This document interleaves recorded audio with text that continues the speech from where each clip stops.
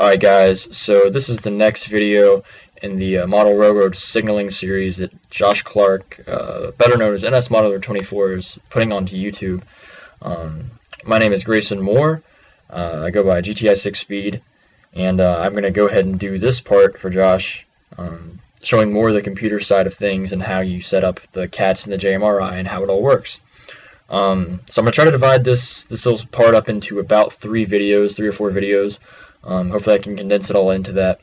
But right now I'm just going to give you an overview on this part, how to install JMRI and how to install CATS, because installing both these programs and making sure they work properly is absolutely crucial to making sure that you get the best experience possible if you're using CATS and JMRI for signaling. Okay, so first things first, you can't do anything unless you have Java. So if you go to the Java website, you can download it there. I would be very surprised if your computer doesn't have Java, considering not most programs, but a lot of programs need Java to work. So just in case you don't have it, you can go check, and download the latest version. So I'll take care of that. Okay, and then the next program you're going to need is JMRI. Now, you can get JMRI for free. It's called Java Model Railroad Interface. It's coded in Java, obviously. And it's a free open source program that anyone can download, and it contains several features that you can use for your model railroad as a computer interface with your computer. And it's a real helpful program. It has a lot of things that you may not find useful, and it has a lot of things you may find useful. So you can go to the JMRI website here, and you see there's a few different releases. Here's the latest stable release. It's 3.1.0 or 3.10.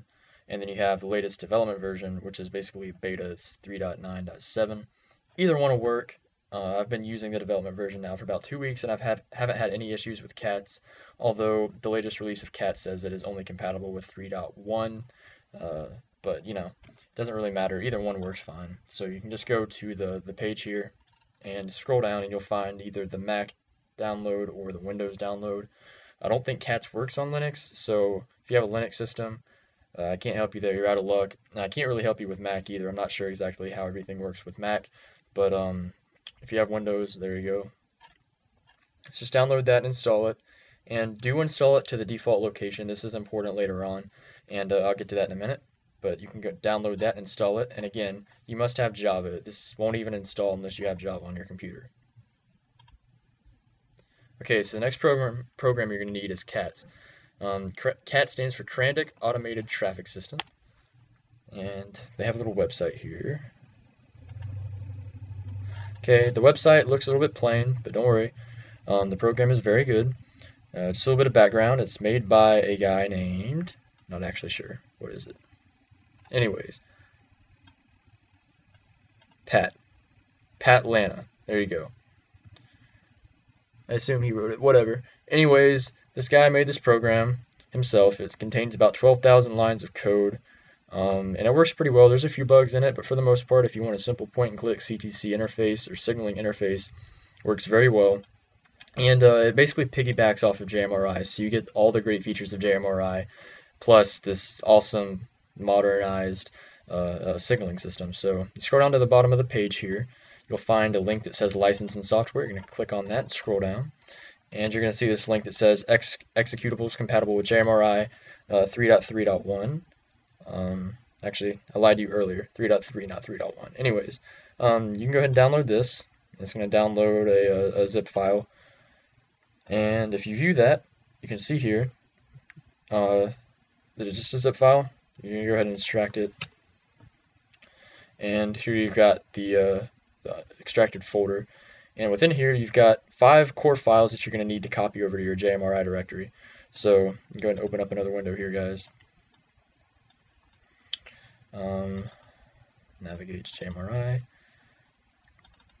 Alright, so you've got the CATS batch file, the CATS jar file, the designer batch, the designer jar, and the Windows 7 batch.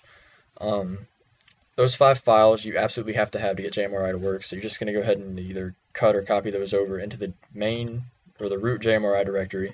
One other thing, if you have a 64-bit system, JMRI is going to install in the program files x86 folder.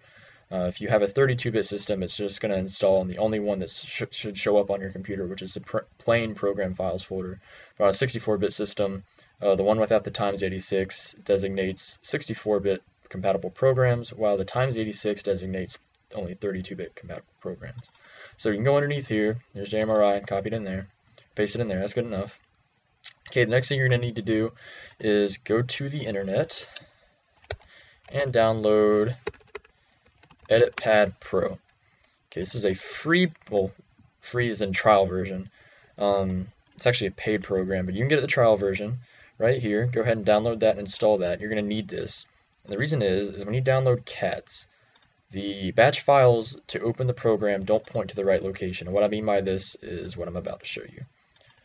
So here we've got the unedited version that I just downloaded off the internet on the left-hand side, and we have the version that I have set up on the right-hand side. So as you can see here, the target directory is incorrect for where the JMRI program is located. Since I have a 64-bit system, the JMRI program installs in the x86 program files folder. So you're going to have to go into EditPad Pro, take it off of read only. You can mess around with that, you'll figure that out. And make it to where you can edit it, and then you're going to go ahead and edit the path to make sure that it's pointing to the correct location for where JMRI is installed on your computer. And the CATS batch file is the easiest one to do. Typically that's all you're going to have to change. If you didn't listen to me earlier and you installed JMRI in another location, you're going to have to play around with that and try to get it correct. So that'll take care of the main program. You'll see here that CATS doesn't run. Number one, it's not in the right location, and number two, it's not the right, doesn't have the right directory. And so next thing you're going to want to do is you can open up the designer here. I use the Windows 7 designer. I don't even mess with the other designer, but go ahead and put it in the JMRI folder just in case. Okay, so on the left you can see here it is pointing to the right location, but it's pointing to the wrong Java folder.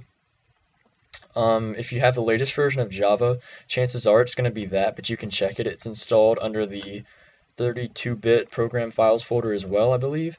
You can go and check, but just make sure that this right here is changed to the correct folder that your Java folder is named. And then you're going to also have to change this right here. You can see this says log4j.jar. Chances are it's not going to be that. As you can see, mine right here has some added numbers after it. That's not a big deal. You can find out the name of that by going into the JMRI directory, the libraries folder, scroll down, and you're going to find, where is it? Log4. It's going to say log4j no matter what, but it may have some extra numbers after it. That's okay. You can just go to rename. You can Control-C that, and then you can just paste it into here in EditPad Pro and then save it. And that'll take care of your designer and your CATS batch files. And once you do that, you should be able to go into the JMRI directory and click either of them. For example, designer, click it, there it opens. If I had the wrong directory in there, you would click this, the batch file would flash a screen real quick, and nothing would happen. It doesn't open the program. So it's as easy as that, guys. I hope that went through the install pretty well, and hope it doesn't give you any issues. So stand by for part 2.